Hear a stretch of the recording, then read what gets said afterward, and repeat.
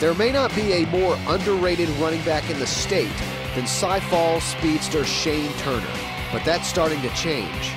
2 weeks ago, when a nationwide audience tuned in to see Sam McGuffey, Turner stole the show. The Missile, as his teammates call him, rushed for 196 yards and 3 touchdowns, and also returned a kickoff 100 yards for a score, an effort sure to boost Turner's recruitment. He already had offers from Arizona, Utah, and Fresno State, but after the Cy-Fair game, he received offers from 3 smaller schools in addition to being contacted by Boston College, Iowa State, and Northwestern. His offers will only continue to grow with the season he's having. Turner has rushed for over 1,100 yards and 19 touchdowns this year, but beyond the stats, Turner's leadership has been essential to the Golden Eagles' success. Turner was the only returning starter from last year's state finalist team, and the Missile has Cy Falls back in the thick of the playoff chase with eyes on another postseason run.